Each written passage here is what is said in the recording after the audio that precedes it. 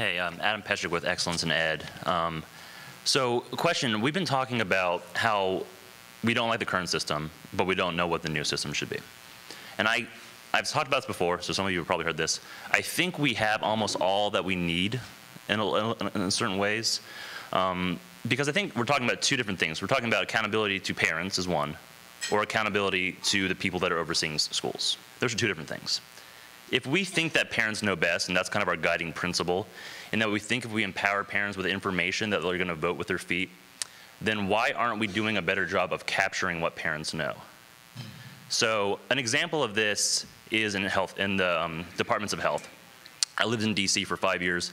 Never once did I go to the city Department of Health's rating system to see if it had an A, B, whatever the rating is. I go to Yelp once a week, right? I go to Yelp all the time.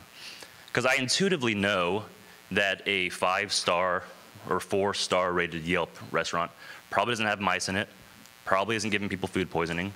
It probably isn't going to be something where I'm going to put myself at risk. But I think the way that we do education policy now, there's a little bit of hubris in it that we can rank order schools from 1 to 10 on these objective metrics. When in reality, that's like saying on the automaker, you're evaluated on your miles per gallon. Now, with that evaluation, you're probably going to turn out some cars with much better miles per gallon, but you're probably going to lose a lot of the other innovations that are coming out too. You know, side mirrors that can detect cars coming by, all the other things that we take for granted.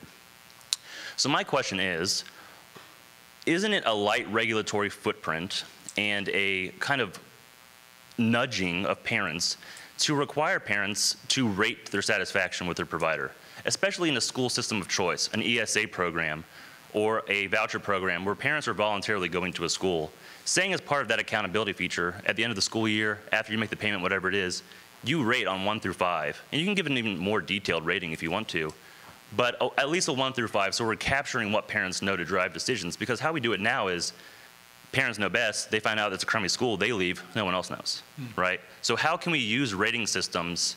And I think it probably requires more than just a great schools model. I like great schools. But I think you need some government intervention to kind of incentivize or get parents to want to participate in this so that we're capturing all experiences and not just the extremes, right? Okay. So, and another thing with Yelp. We got to make it real quick. With one question. With Yelp, they're putting now in cities, they're putting Department of Health ratings on Yelp because no one goes to the Department of Health, right? They realize they're smart enough to know that parents are going to Yelp. Or patrons are going to Yelp, so they're putting that data on top of it where it's actually going to be seen. So why couldn't this be the system? Who wants to take it first? New York City does school climate surveys. I don't have a lot of experience with them, and I'm not sure that you need every parent. I mean, if we can know who's going to win for president next Tuesday by surveying 1,000 people, do we need everybody in the school? But I mean, I'm not sure what other cities do, but I think New York City does. And what I don't know is what effect that has, though, which is the better question. It's interesting. We're metaphor rich up here between wolves and puppies and pharaohs. But I've always preferred this one of the Department of Health coming in saying, at least you won't leave with trichinosis if you go to this restaurant.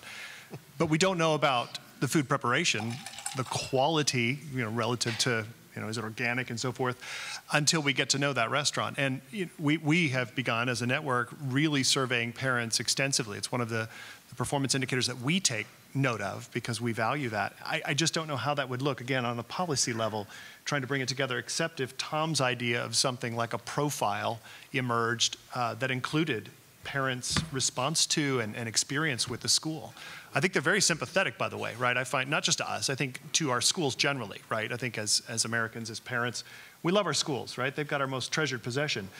So I think we give them a lot of latitude. That is to say, if parents start to gripe, that's a pretty good indication something may be amiss. There may be some value to that. I just don't know how it would be put into play. In the DC voucher model, there's actually a built-in component to evaluate parent satisfaction, and a couple of Jay's colleagues, Tom Stewart and Patrick Wolf, have written a book about that. And there's other states who use tax credit scholarships who have built-in parental satisfaction. So, very good point.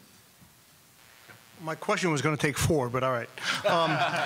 Bob Bellafiore from Stanhope Partners in New York. And I have worked with authorizers trying to close schools and schools trying to deal with the threat of closure. So let me ask you this. Jay, you said the accountability movement is dying, or maybe dead. Tom, you said we need more different kind of accountability measurements. So let me ask you this and introduce a new non-animal metaphor. What goes on the palette that authorizers work off of and that schools can recognize so they know what the rules are? Because this is a great theoretical discussion, and the most often heard word today is should. As my pastor said, to suggest us to volunteer. So what's the palette look like in a practical world for an authorizer and a school who are just trying to do the right thing the right way? All right. And gentlemen, if you can answer your question, then we'll... Ask? Yep, and then we'll just... So my question is to Tom. I'm really struck by what you said about schools knowing what's going on with their kids. So 2 questions about that. One is, how much subjective stuff would you consider in that? And 2 is, how wide a frame do I need to go? Do I need to go just with parents and the school itself, or do I need to go to the community, or do I need to go to the national level? Where does that stop? All right, and I also want to make sure that Robert has a chance to respond to what Tommy said earlier. So we'll start off with Tom. On the question on authorizing, we ought to have 4 or 5, maybe 6 different lanes of authorizing. One ought to be a fast path. If you run good schools, you ought to get free pass to open as many schools as you want. If you want to open an experimental school, there ought to be a sheltered form of short cycle evaluation that might go from a summer school trial that turns into a pop-up micro school that turns into a larger school, subject to both observational and testing. So I wasted a couple $1 million trying to open schools in New York and New Jersey when it was illegal to do anything different, and then it became illegal for anybody to do a for-profit, right? So we ought to have an innovative schools authorizing system that encourages, doesn't make illegal, efforts to try things differently. On the second question, I'd like a really rich learner profile that includes a lot of qualitative and quantitative feedback.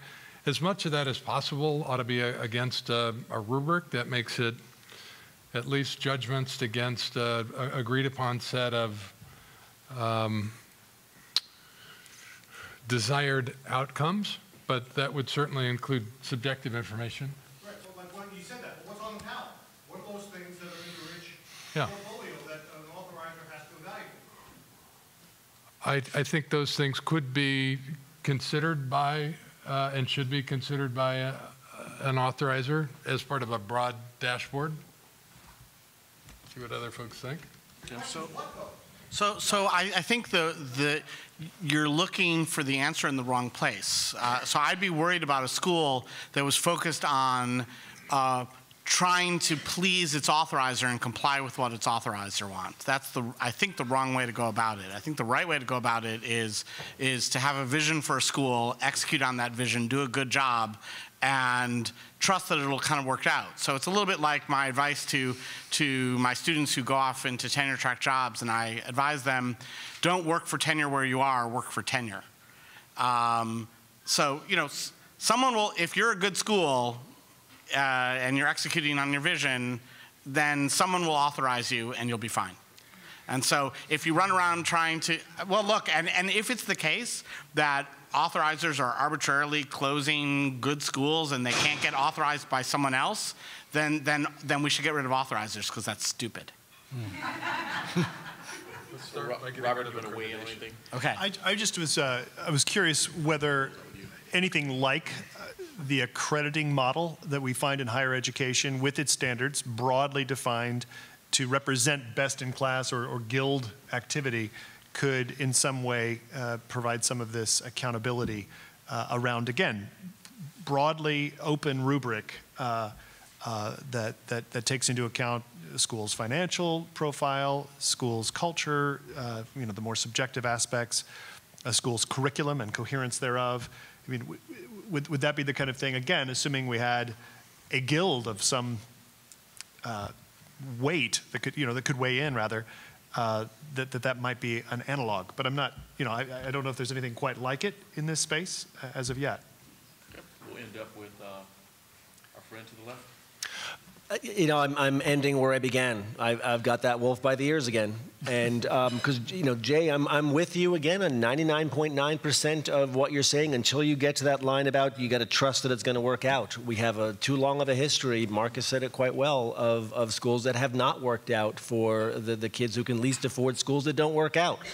For most of us, it's going to be fine. But for those who can least afford it, it's not going to be fine. And I don't have an answer.